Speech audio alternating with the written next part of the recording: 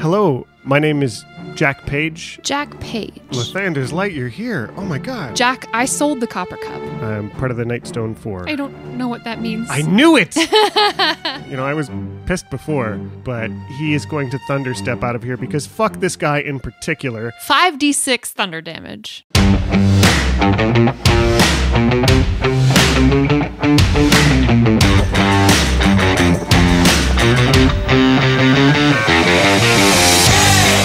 Welcome back to Dice Shame. This is episode 125, Last Night, part 1, Jack of all trades. MVP this week is Nicias, spelled N1C1US, who found the show through Malevolent and is making his way through our back catalog.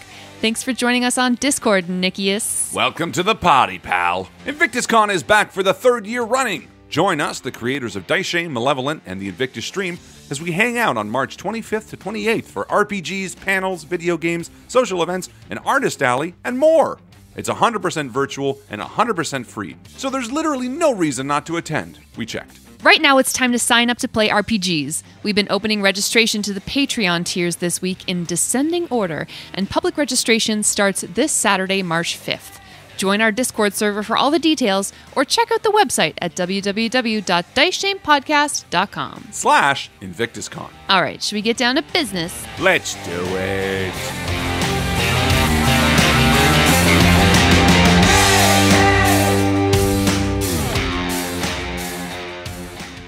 Torin walks down the stairs and enters the dining room. He's looking very handsome tonight, if somewhat uncomfortable to be here. It's Torin. Lathander's Light, you're here. Oh my god. I think Jack sort of jumps into his arms from halfway across the room, just right over there. Jumps into his arms. And then Kieran runs over and jumps into Jack's arms. Yeah, it's a whole. I think we tumble down onto the stairs. It's just a whole pile. Aw. Oh, that's so nice to see these reunions. Isn't it, Red? So unreserved of you, Jack. Isn't it, Kraloth? Oh, yeah, and Kraloth had a distant look on his face until Doran reached out to him and he says, yes, it's, that's Torin, right? Of course it's Torin, bud. Yeah, Torin, you Hi, Torin! It's been so long, how you doing? The three of you in a pile. Well, this was awfully nice of you, Red says, turning to Jack's mom. Yeah, she's standing with her hands on the back of an armchair regarding all of you. She's like, I saw you on your way here, and I thought I'd bring Torin up to make it 3. Of course, your associates are welcome as well. 6 is a fine number for today. Not as good as 3, but perfectly fine. So kind of you. My goodness, your family is so hospitable, Jack. And Dorian kind of tromps into the room, muddy boots and all, and sits down on the couch, muddy feet, and puts them up on the table, on the coffee table. Yeah, Red sits next to him as well, but sits on the arm of the couch instead of the actual cushion of it. Mm-hmm. Swell digs. Yeah, nice fire you got going here. I tell you, it's a little cool outside tonight, isn't it? Yeah. And Kraloth kind of looks around. Just out of curiosity, are there any Lathander idols? No. Maybe some weird elven gods though, but maybe not. This is Boris. This is Stelv. The elven god Boris. Boris. A servant woman enters and informs the lady Lelathar that the evening meal is prepared, and Kimara drifts over to the table and asks everyone to be seated. Swell, some food. Yeah. Hey, Doran. Red nudges Doran and leaps towards the table. Drink too? Jack grabs Torin's hand and leads him over to the table somewhere and takes a seat sort of somewhere down near his mom. And yeah, Torin pulls his chair so that he's sitting about 4 inches from your left side. Kraloth is kind of standing in the corner of the room looking at a painting, but not really looking at it, almost as if he didn't even hear the announcement of dinner. Kraloth, grabs on. Yes. And Red puts both muddy paws on the table holding knives and forks. As if he's a kid. Yes, dinner. Yum. And Kraloth sits down at the table and awkwardly pulls himself in. And I feel like he's like way bigger than this table. Like, Yeah. it's really like dainty and beautifully finely carved trim, and Kraloth just pulls himself up to it. Yeah. The staff sets out extra plates and cutlery and things and then starts bringing out food family style. So there's like a large bowl of winter greens, some fragrant clear broth soup, herb flatbreads, and some like white fish that smells sort of citrusy. And Kimara gestures for you all. Please help yourselves. She just leans back in her tall chair and kind of observes you all. Oh, this looks delicious. I can't wait for the main entree. Yeah. And Doran starts diving into the fish. Yeah, and Red like is like crooning over the table trying to look for like the main goods. Where's the duck and the turkey? Jack slips a piece of the bread to Kieran and sort of sends him a little mental nudge to maybe go put his head in Kraloth's lap for a minute just to keep him present. That's nice. Very nice. When Kieran's head is placed on Kraloth's lap, Kraloth looks down and he sees Kieran's like big brown eyes looking up at him. And he kind of looks around nervously and just slowly lowers his hand and looks like he's going to pet Kieran, but instead he moves it to the hilt of his mace, and he just holds it there for a moment. And then a big grin fills his face, and he says, "Oh, Kieran, oh, what a good doggy. Oh, you're so sweet. Food, yes, oh, food, oh, my favorite. Oh, are those dumplings? I'm going to try those." No, they're not, Kraloth. They're not dumplings. No? It's bread.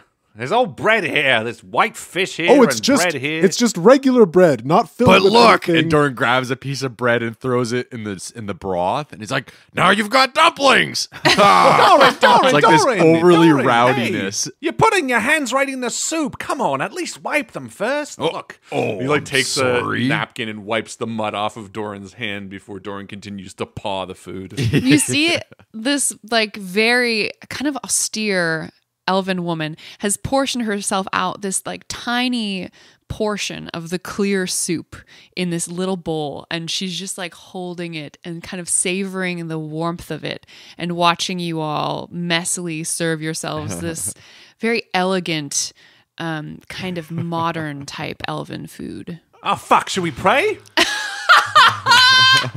There's a really interesting tension between Torin and Kamara, who have both served this group of people at their various establishments. And I'm sure there's Jack just trying to inch a little bit out of the glares they are giving them each other. Knowing looks. Their own version of the knowing looks were. Oh, shit. Sorry, Jack. Say something prairie. I don't know. Maybe we went to Doran. We're too much on the road. We got to be more civilized. Be yourselves, guys. It's okay. Hey, you hear that, Doran? We can really go for it. All right. And Doran reaches over and grabs a bottle of wine that's on like the sideboard, and he just like, it's not even open. He's like, "Oh, all right," and he shoves it in his pocket. That's great. The first touch of civilization we've seen in a while, Mom. Thanks for putting us up. Of course, Eve. It is my pleasure. Why don't you tell me a little about all of you? I would love to get to know some of you better. Well, me and Doran here, we're sort of like the brains of the group. Insofar as, well, the way we sort of approach problems. See, Doran, tell us how you did Grudhog and all that. Well, you see, I am an ex-officer from the military. And you see, when we do things, we like to plan it. And so, oh, by the way, this fish, it's delicious. And so is this broth. It's pretty good. Yeah, he's got Your some son brains is too. really Doran, smart. swallow your food. Jeez, sorry. Oh, yeah, sorry, I've been chewing on this. And Kraloth over here.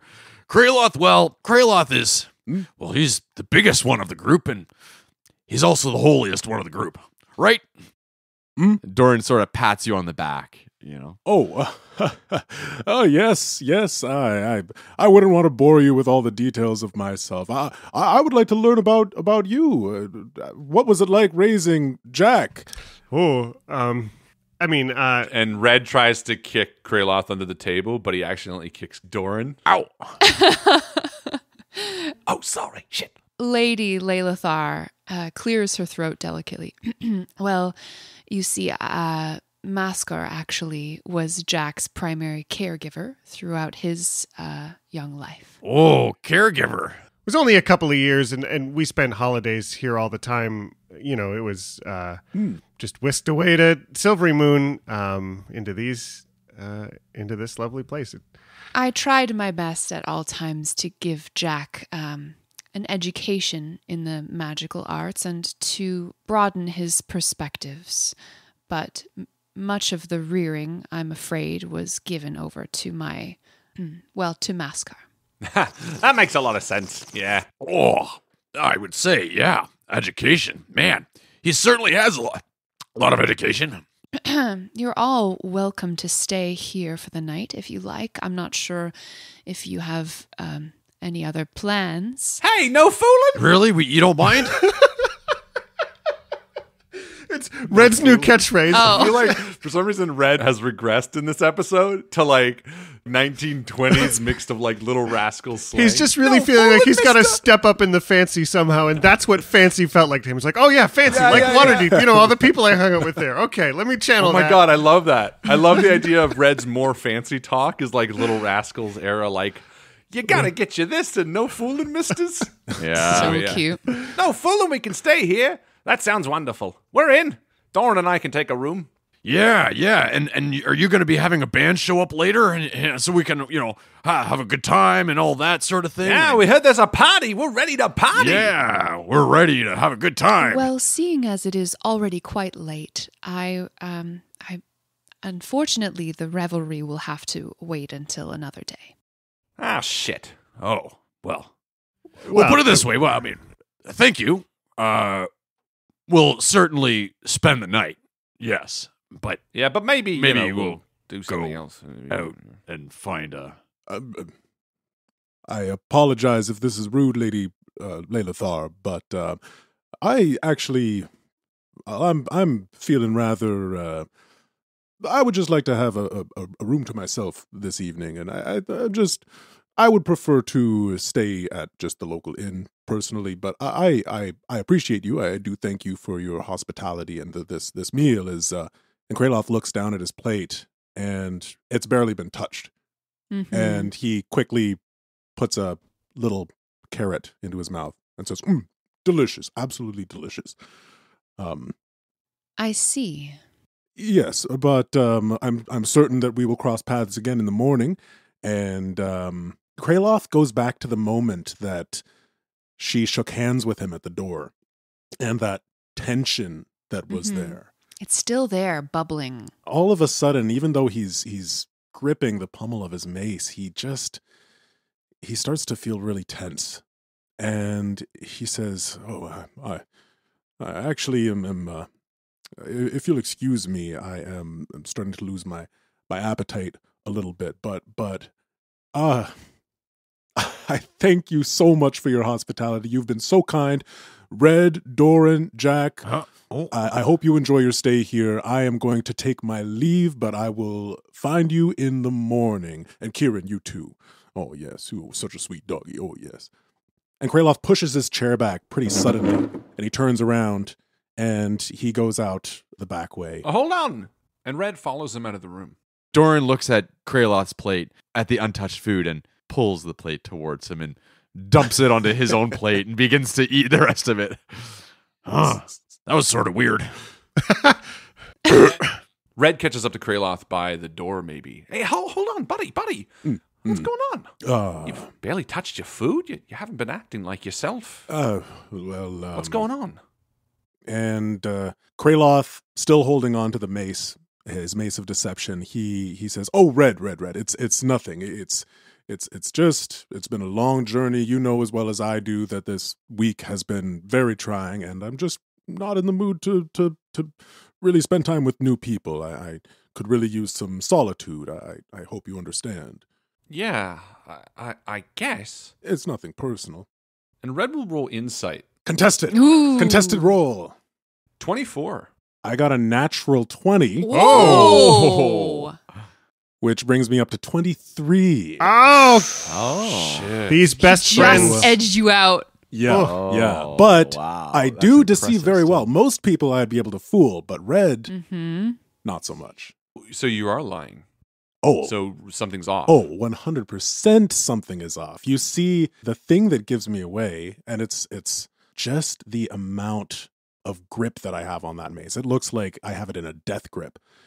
And Like you're ready to fight, or? Like I'm clinging to it. Like a lifeline. Like it's a lifeline, exactly. So Red studies your face, and in a moment he knows that you're lying. But he waits. He almost goes to say something and then steps back a half step. All right, then. I hope you have a good night. You too, Red. And Red sort of departs, walking backwards at first and then spins quickly. And by the time he re-enters the room, Doran, he sits back down next to you and he sort of shakes his head and sort of a smile grows on his face again. You know what? We don't need him. That's fine. Yeah. It's a party, right? When did the band say they're getting here? No, Red, I'm sorry. There is no party tonight. Oh. No party here. But that's why we're going to find a party. Yeah. There's got to look, be some live entertainment in this town. Let's put our shit away. Maybe you can show us to our room real quick, and then Doran and I can skedaddle. Yeah. Oh, yeah, let me show you. I think I know where they're staying. Oh, that was a really, really good dinner. I just want to thank you very much for your hospitality. Red is emptying his water skin into the empty glass at the table. Yeah, we really appreciate it. And then he takes the bottle of white and starts filling it up under the table a little bit. Anyway, we'll just check out our room, drop our bags, and then be done for the night. And he puts the empty bottle back on the table. I wish you a pleasant evening. You too. Well, yeah, just this way. And as we're walking up the stairs, Jack might sort of turn back over his shoulder and say, it may not be your speed. I appreciate that. I was hoping to spend some time with Torin tonight just to, it's kind of not often someone will teleport them from the other side of the world or something. So. Oh, yeah. I mean, we were going to check with you first, of course. Of course. Well, that's what we were thinking. Jack, why you not should really spend come time with us? But, you know what? No, we understand. It's fine. I mean, It's gosh. okay. But that's okay. Yeah, you know what? Don't worry about it. No hard feelings next time. I hope you're still able to have fun without me. What we're going to do with I your don't know. calm, The things that logical it's just personality, so tough and... This is your room. Whatever hour of the morning you get back, there you go. I'm going to go back to... Hey, well, can I ask you one last little favor, maybe, Jack? What's up? Do you mind watching Shale for the evening? Oh, sure. Yeah, okay. As you're asking Jack this, Doran's in the background pushing the beds together in their room. Yes. Thanks, buddy. Shale likes extra crispy snuggles. Where'd you put him? He's over there somewhere. Bye. Oh, Red walks out of the room. He's burrowing through something priceless. Yeah. I'm sure. And so you're left alone, Jack. It's you and Torin and your mother. The meal's finished, and Kimara is just regarding the two of you. I think Jack's sort of given Kieran that psychic command to hey, you're in charge. Go make sure Shale doesn't destroy anything too important. And he's sort of got his chair kind of half at the table, so he's sort of facing Torin to his right and his mom across the table. And Torin, you can tell he's maybe a little bit out of place. I mean, you guys have probably been here once together. Yeah, if that, yeah. He's like, well, thank you so much for dinner. Everything was delicious. And for bringing Torin halfway across Faerun. That I just floored still. I still don't know what to say. Of course. Just call it motherly intuition. Yeah, there's a lot of stuff going on, but it's nice to have an evening to set some of it aside. I'm glad you made it to my doorstep tonight. As much as I'm sure you are enjoying my company, I should leave the two of you to spend some time together. Time with a loved one is very precious. And she excuses herself. She stands from the table smoothly, sweeps across to your end of the table, and gives you kind of a gentle kiss on the top of your head. See you tomorrow. Rest well, my son. And she glides away. Torin is looking at you with... Hey, He like picks his feet up and like crosses his legs awkwardly on the chair and just puts both of his hands on top of your hands across the table. He's like, this is amazing. Yeah, it's pretty wild. Yeah, I missed you. Torin asks for you to show him your childhood bedroom. I know that you didn't like grow up here, but you know that your mother keeps a room for you. Yeah, I think Jack gets into the space and gets comfortable for a bit, and just spends a quiet moment with his partner for a bit. You can tell he's got something on his mind that he's turning over and over. He says, Jack, I want to talk to you about something. Of course. Yeah. What's on your mind? I think it's a good move. I think this is good news, but I'm really worried about what you might think. Jack, I sold the Copper Cup.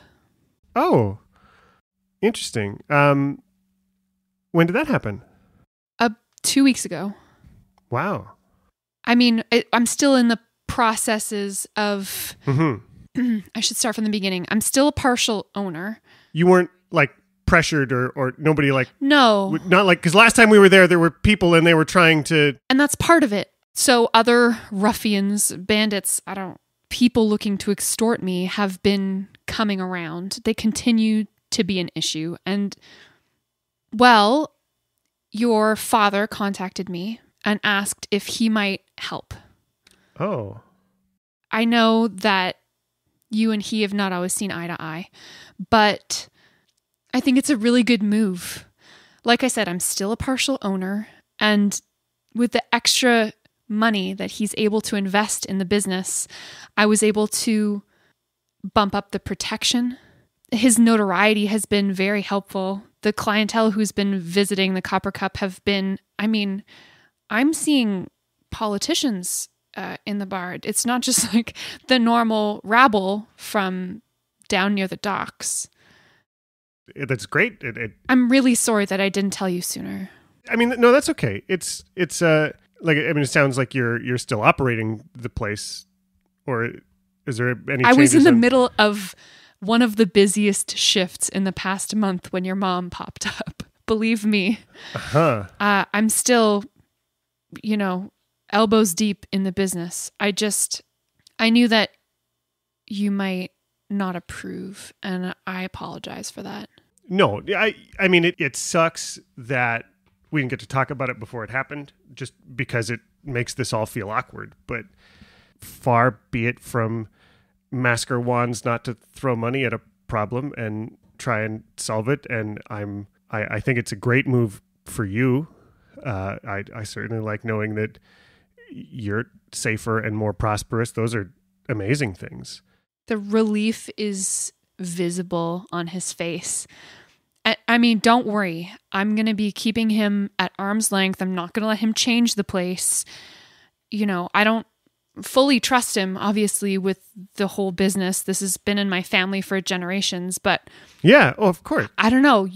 You're my family, too, so I feel like it still counts, right? Yeah. It's like looking for your approval a little bit. No, this is a good thing. This is great. I wish I could have been there to be a part of it. It's a smart thing. I wish I'd come up with it. How did you guys end up talking about it? He just came to you? Yeah, he actually showed up in person. Huh. It was very strange. He said that he thought that it would be a good investment for him. That's the most him way of saying he approves of us that I can think of. Right? So I feel like the two of you maybe spend another half hour getting ready for bed, sharing kisses and whatever.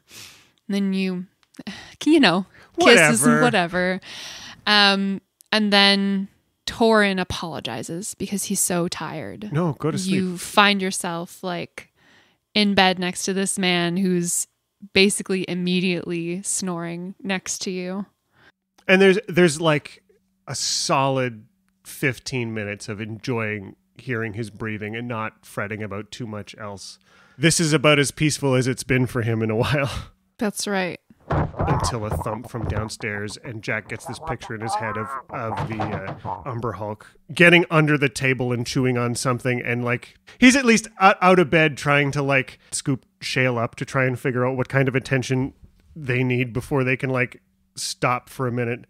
After half an hour of chasing Shale around, Jack remembers these pieces of old silverware in his mom's house, and they're antique and wonderful, but they don't fit in his hands right, and he's hated them every time he's had to come here, and he's never having another meal with this fork. I love that. And Shale's hungry, and this seems like a perfect opportunity to get one little irritation out of life. Shale loves it. Shale eats 4 or 5 spoons and then emits a strange alien burp, and then their pupils spin and slowly can see that they're getting sleepy.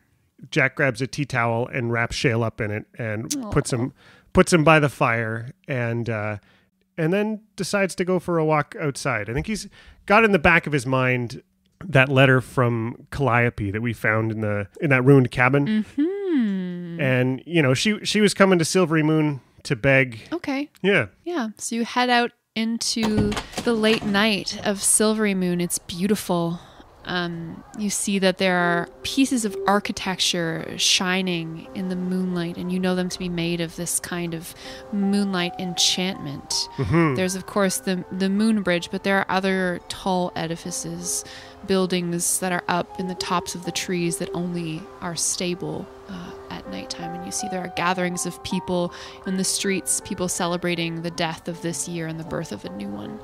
And as you're walking down the street, you come to some familiar figures. Quite frankly, I'm excited to tell them that we got on a little adventure. Oh, yeah. This is going to be great. I'm sure they had just as good a night. Oh, you know, Jack! I didn't expect it. I don't know why I didn't expect to see you, but hey, what are you guys up to? It's a small town, right, Doran? That's right. Hey. Yeah. Hey, I was just thinking, you remember that letter from Calliope, who the girl we in the attic? What letter was it? In R? why don't you hand me the bag of holding? Oh, yeah. Yeah. And he hands the bag of holding, and you smell red reeks of like alcohol, like pure grain alcohol, as if he like bathed in it. He is so smelly. And blood. You see like blood dripping down some like cut wounds in his arm, as well as Doran. They're both looking rough as hell. There you go, buddy. Yeah. Are you okay? Never been better. We've been saying yes all night. Ain't that right, Doran? Yes. That's, you know, it's an option. There's other choices one could exercise also. It's all right. We got it covered. Anyway, what do you need? And then he like grabs the bag back and reaches in, and he pulls out the letter and he hands it to you. That's the one, right? Oh, yeah. And just 1 second. And Jack reaches back in and finds some of the satchels of money that we've got squirreled away, and he pulls some of that out. And says, I'm going to go see the baker just to see what's going on around this town. All right. Well, how much you taking? I mean, I'll tell you how much I'm bringing back. Hey, look. Jack makes a little illusion of just the 3 pets curled up by the fire and says, look how warm and comfortable this is. Isn't this? I just had to capture this moment. Oh, well, that's lovely. All right, fine. We trust you. And Red takes the bag back and says, you be good. Don't get any troubles like Doran and I did. We didn't get into any troubles. No, we did. It's fine. Okay. Let's go, Doran, to the moon bridge. Did you know there's a moon bridge? You're supposed to show your butt to it. Let's go, Doran. And Red and Doran trot off into the night, screaming and singing a song. Where's Kraloth when you need him? In your search for a bakery, you pass by a temple dedicated to the god Ilmater. Yeah, I think Jack sort of cautiously approaches to scope out the place as he's coming to the door to see, you know, does it look busy? Does it look like it's having a nice quiet evening? There is no service ongoing, but the braziers inside of the temple are lit with incense, and 1 or 2 people are sitting on stone benches inside the body of this temple, offering silent prayers to the deity. At the front of the church, there is a large statue of a kneeling man whose palms are outstretched. Tending to this altar, there is a priest. I'd like to make an offering if I could. Of course, my child. Jack reaches into his personal coin pouch and puts a few, tithes a little bit of offering to Ilmater to keep the church, functioning, and says, it's actually a strange request. I don't know if you'll be able to help me or not, but I'm looking for someone.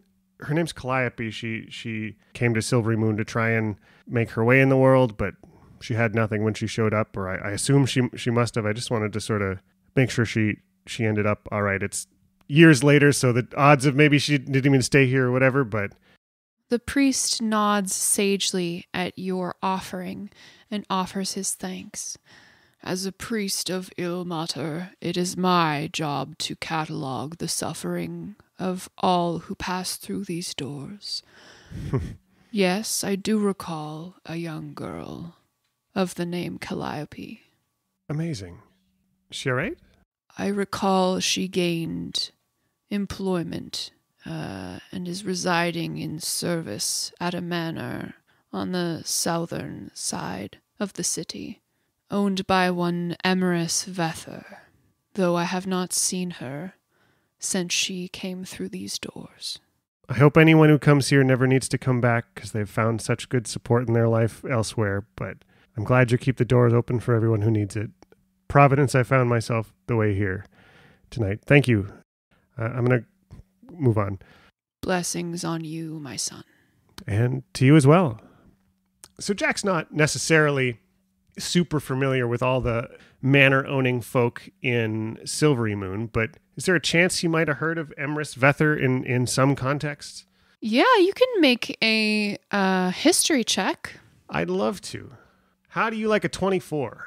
I like a 24 just fine. Me too. You recall your mother maybe years ago mentioning something about Vether shipping, that this is a man who is well-to-do in the city, certainly, and that you figure if you made your way to the neighborhood, you could probably parse out which residence is his. Yeah, for lack of a better thing to do. And I think having got his feet in Silverymoon, he's starting to see a side of the city that is now like confronting on his own level, right? Like nobody's brought him to this part of the city. It's a thing he's going about on his own. So, let's see how the Vethers celebrate the holidays and walk over to that manor house.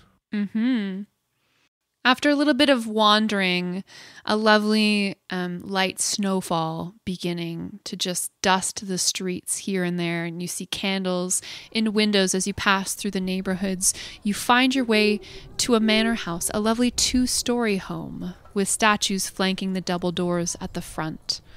Ivy trains down the walls and pours over the windows, lit from within by golden light. There's a plaque on the front gate that reads Vether. It would seem that the occupants are at home. Ah. He decides to proceed up to the door. All right. You knock on the door, and in short order, it opens to reveal an elderly man, a human, stooped and wearing gray servant clothes. Good evening. Hello. My name is Jack Page. I'm told there's a woman who works here. I'm hoping to have a word with her. Calliope was her name. She maybe came into town 5 years ago or so. Who are you? Jack Page from the House of Wands in Waterdeep, archaeologist and wizard by trade. And what want have you of a servant girl? I have some news about her family, and I just wanted to make sure... I just wanted to speak with her. I'll see if the master is willing to entertain company. Come in. Oh, thank you. And he opens the door to permit you. The entryway of this mansion is warm and smells of wood smoke. The furniture around you is plush and inviting, with chairs and couches arranged for conversation. You're led into this sitting room. On the west wall, there's a large painting of a forest, and the fireplace crackles merrily beside you. Above the mantel, there's a painting of a noble-looking half-elf, and you are left in this room to wait as this servant retrieves his master for you. After a few minutes, the servant returns with a man. This is a half-elf man, immaculately groomed, with silver hair that is quite closely cropped to his head. Mm-hmm. He's in like a silk dinner jacket kind of vibe, and he's carrying a pipe in his hand, and he gestures with the stem of the pipe. Jack Page. Hi. I appreciate you meeting with me, my lord. It's I understand it's a holiday. I wouldn't be intruding if I thought I'd be in town long, but Not at all, not at all. Just enjoying some things for dinner before I head out myself. It's interesting that you come calling. Garion tells me that you're inquiring about a young servant of mine, Calliope? that's right. It's quite a storied tale, but I ran across her family's home. Had suffered quite a tragedy a couple of years ago, and we'd found some documents that were left behind, and just in general, a little bit of, maybe could offer a little bit of closure. I just wanted to see if she was around and doing all right. Ah, yes. I mean, she is, of course, around, this being my household and her place of residence. However, she is currently at her duties, and I don't wish to disturb her. I appreciate I didn't make an appointment, and I'm sure you're in the middle of everything. You don't think she'd be available for 5 minutes just to have a brief conversation? How to put it? Calliope came from a traumatic past, and surely I don't wish to trouble her any further than she already is. Fair. I'm not looking to drag up anything that she wouldn't want brought up either, but hopefully she could at least know that she had the option to just know what was... Certainly. Well, perhaps you can impart your wisdom to me, and then I can pass it along to her as I deem necessary. You can't just invite her into the room for a couple of minutes? Perhaps you are from a household that is not familiar with the roles of servants. I will do with the help of my home as I see fit. Fair. Is she indentured? Mr. Page, when Calliope came to me, it was not in the typical manner that one is generally used to acquire servants. She was in my home in the middle of the night, going through my possessions, and I offered her the option of going to jail for the crime she was committing against my household, or foregoing any legal issues and working here to pay off her debt, shall we say. And she very wisely chose the latter. Understood. You seem very magnanimous as an individual, for sure. Is her remaining debt a particularly great value? It's been 5 years. Perhaps I could help settle up and make sure that you have been none the worse for wear for all the trouble you've been put through. That's a very generous offer for a man who seems to have such little stakes in the life of this young woman. What would you propose? I mean, is there a dollar value you have in mind? Make an offer, Jack.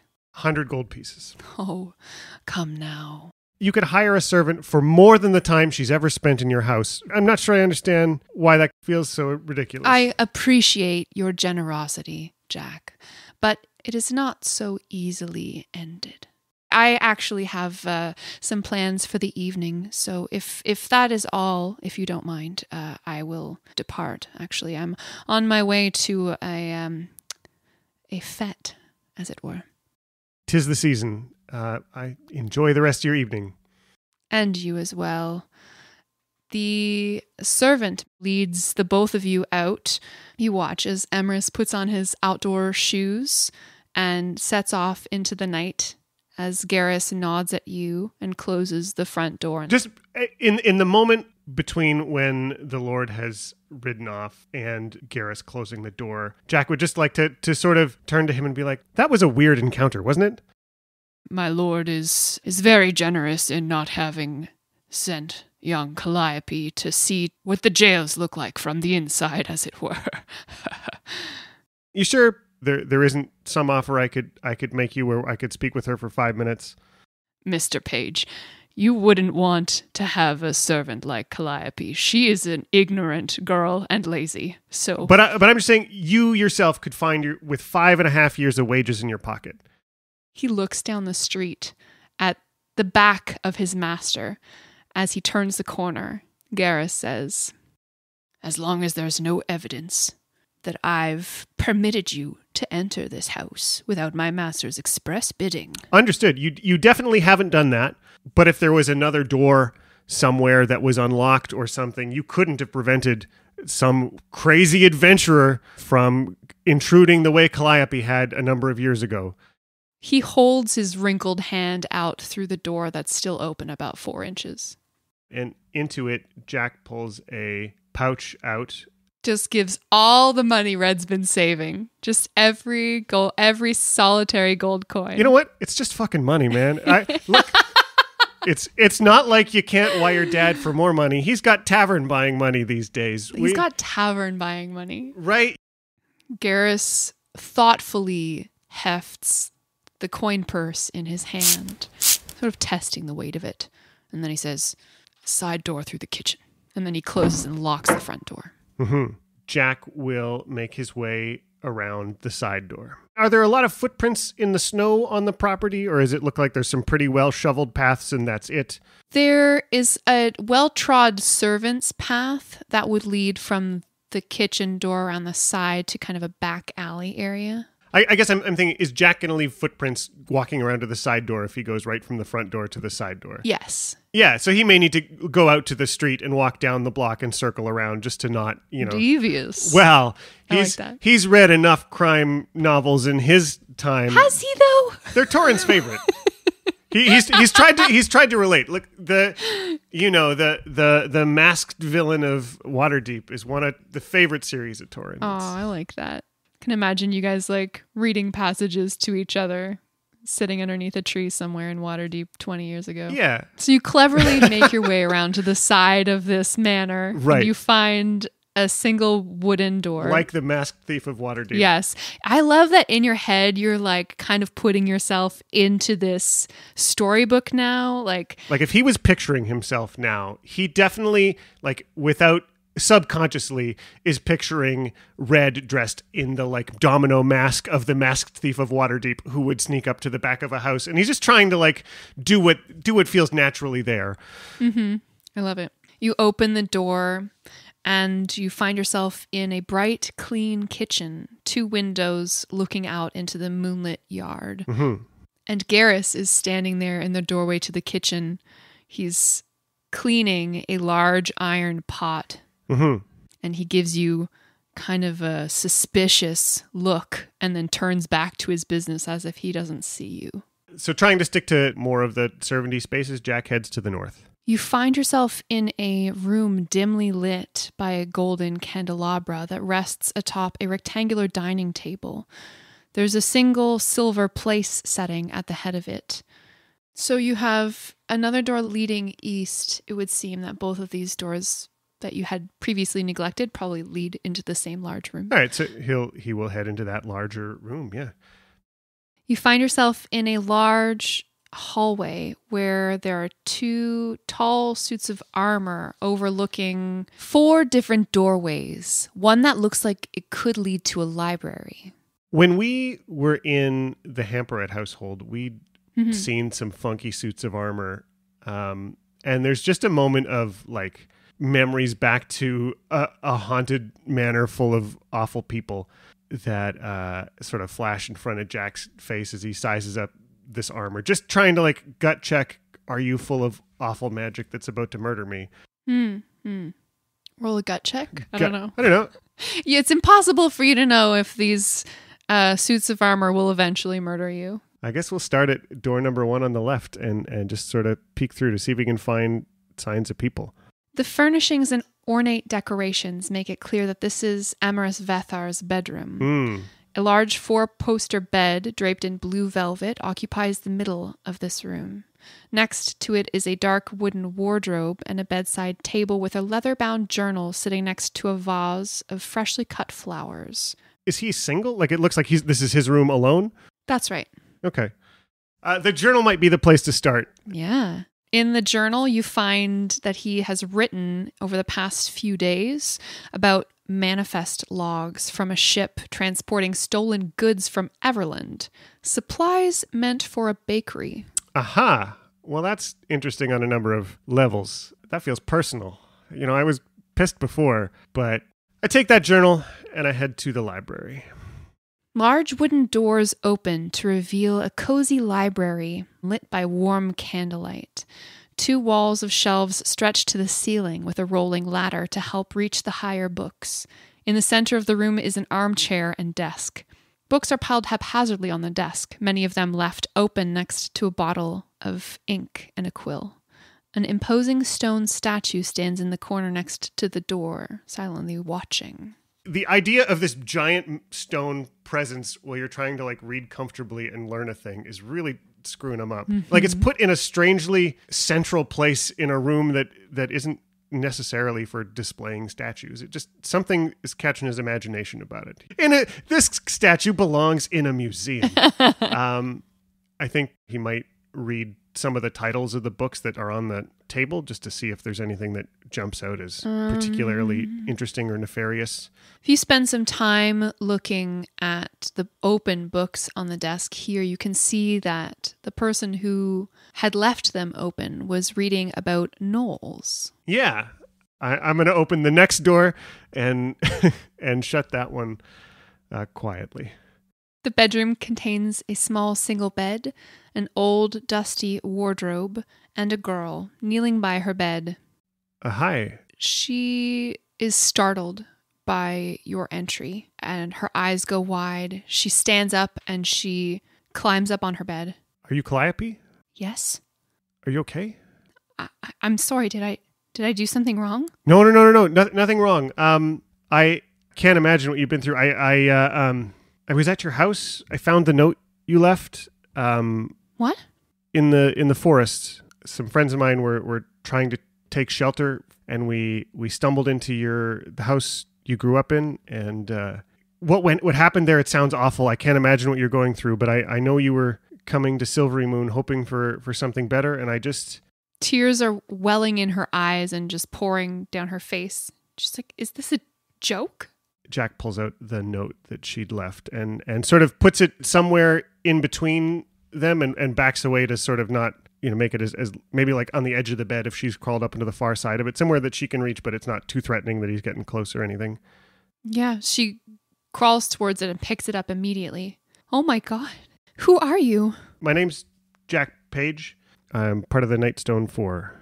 I don't know what that means. I gotta tell you, this place has been giving me the creeps the whole time I get here. The Lord of the house, Lord Vether. He had some interesting ideas of indentured whatever the hell, and if that's how you're comfortable living, you're certainly welcome to. But if you'd like to try something different, maybe there's a way I could help. I don't know what that even would look like or mean yet, but are you saying that you've come to take me away? If you want to leave, yeah.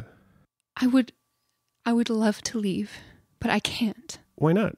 I can't leave. I've never been able to cross the front door. What's it feel like when you try? Like fire all over my body. I'd like to detect magic. Would that be okay? Yeah, what does that mean? It would mean I'd be able to see anything that was magical in this room, just to get a sense of what auras and spells were at work here. It might give us an idea of why you couldn't cross the threshold. He will not let me leave. We'll cross that bridge when we get here. Let's figure out why you can't leave first, and once that's solved, we can figure out, you get to decide what you want to do. Jack is going to say the words and move his fingers in the required way and detect magic within 30 feet. So there's quite a bit of magic aura coming from the library. Mm-hmm. But the whole room that she's sitting in, there's like a fog of evocation magic. What is it? What do you see? There is a mist of evocation magic around us. I'm just trying to... Okay. I'm going to head to the library. In the library, there's an aura of magic surrounding a small inscribed rune on top of the doorframe. It is lavender in color and pulses the same evocation magic. Can I investigate this rune to see if there's any sense of what that pulsating power is doing or a way to disable it if it's... Definitely. Yeah, roll Arcana. Would love to. 16. This is certainly related to the emanation of magic that is permeating the rest of the manor. Mm-hmm. You would presume that this specific rune controls a specific area of effect. Mm-hmm. Apart from that, you can't figure out what it does or how to disrupt it. I have some ideas. You also detect that the statue is no ordinary statue, but has an aura of transmutation around it. I knew it! I'd like you to stand in the door of your bedroom. I have a plan. She goes over and she stands there fretting. Most magical sigils need to be written on something, and so if the thing that they're written on isn't there anymore, it's pretty disruptive. Sounds like a good bet to me. His plan is just to firebolt the door frame and then see what happens. I love it. Okay, your firebolt catches this rune on the door frame with magical fire energy, and as the crackling fire takes over these magical etchings, the aura of evocation magic that you had been perceiving flickers like a candlelight and then fades in this room. And as you acknowledge the success of this plan, the stone golem beside you begins to move. Roll for initiative. 12. Marvelous. Don't move. It's going to be okay. I think this is working. Calliope lets out a little scream. If you have anything you want to take with you, grab it quick. She rolled 5 for her initiative, and the stone golem rolled a 10. So it's your turn, Jack. What do you do? Move towards Calliope. The golem charges you as you just escape its grasp. It reaches out a long, stony hand towards you and tries to slam you. Ooh, that'll do it. That's 26 to hit. That does hit. That is 18 bludgeoning damage. Ow. And a second slam attack against you. That's 25 to hit. Yep. 14 bludgeoning damage. 18 and 14? Mm-hmm. Okay. Calliope runs out of her bedroom. She has a small package with 5 worldly possessions in them. Can I see a window from where I am? Is there a... Yep, there's one out in the hallway, sort of between the 2 suits of armor. Jack is having taken these 2 like fearsome blows. He's a little bit bloody. His lips are swelling. His back is sore, but he's kind of undeterred as he reaches out to Calliope and grabs her hand. And as an extra fuck you, he was just going to Misty Step out of here without a problem, but instead he is going to Thunder Step out of here because fuck this guy in particular. And so seeing the moon bridge glowing in the distance, he teleports out of this room with Calliope in hand, leaving an explosion in his wake to land on top of the moon bridge. She's in your arms, curled against your chest, with her eyes screwed tight, not even daring to open them. You've been through so much, Calliope. Your life's going to change from now. I'm going to try and help. No more servitude. She looks up at you in relief, and then amazement just opens her eyes, and she looks out and around at the night sky. For the first time in 5 years, she's free. Let's find somewhere safe to go. Jack starts wandering back towards his mom's house and remembers the Temple of Ilmater on the way there and stops inside. Man, he looks like shit though. He's been beat up real good. Yeah, he has been. You look much different than you did an hour ago. I didn't mean to take Ilmater's pugilism in such a literal fashion this evening, Father, but I'm hoping you could help.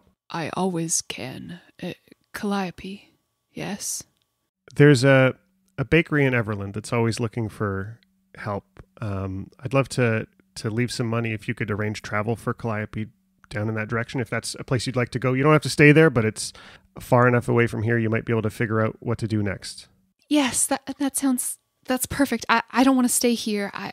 Thank you so much. I don't even know why. Just thank you.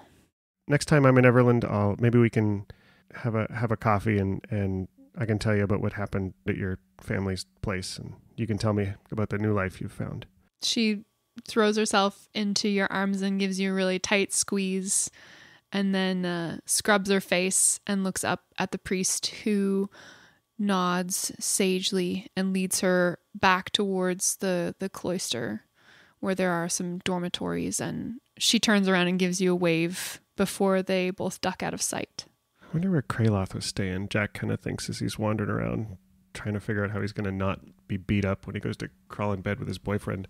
And as you think about Kraloth, not for the first time in the past hour, you realize that the platinum ring of warding that you wear on your right hand has grown very, very cold.